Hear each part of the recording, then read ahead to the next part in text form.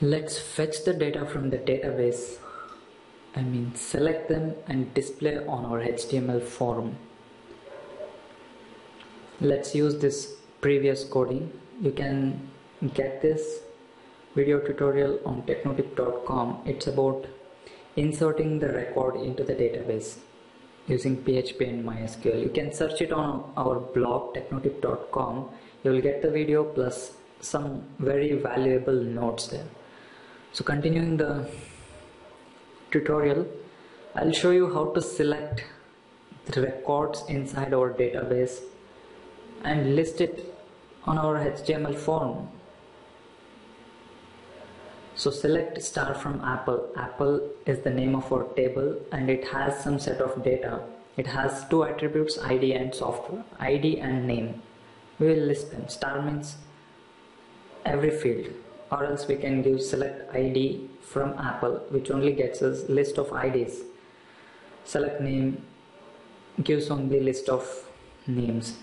I would like to write it like this: MySQL underscore query, and pass the SQL statements directly to it. Now I will list the output below my HTML form. Let me give list of companies. Simple heading to make it understandable to the users. $res will have, it's an array element using which we need to fetch the results. There is a standard PHP function MySQL underscore fetch underscore array. So pass $res to it. What while does is it loops through until the records are found inside the database. Once it's the end of records, the loop simply exits. Now echo $row of 0 and $row of 1. $row of 0, the first row, which is ID. $row of 1 means the second row, which is name in our case. So let's save it and see the output in our HTML browser.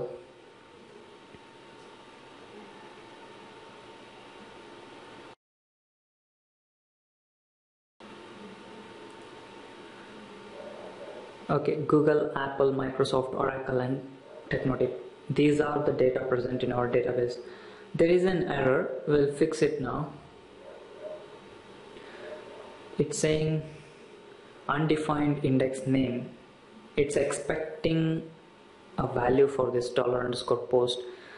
Let's use the function isSet. Let that execute only if it has been set, or else let it not execute. So this solves our problem. This is it. This is how we fetch the data from our database and list it on the browser in HTML form. Please also write ID and name. This would make easy for remembering fields. Instead of 0, 1, 2, 3 and all, you don't remember the order. If you write directly the database field names, it would be more easy to remember and code.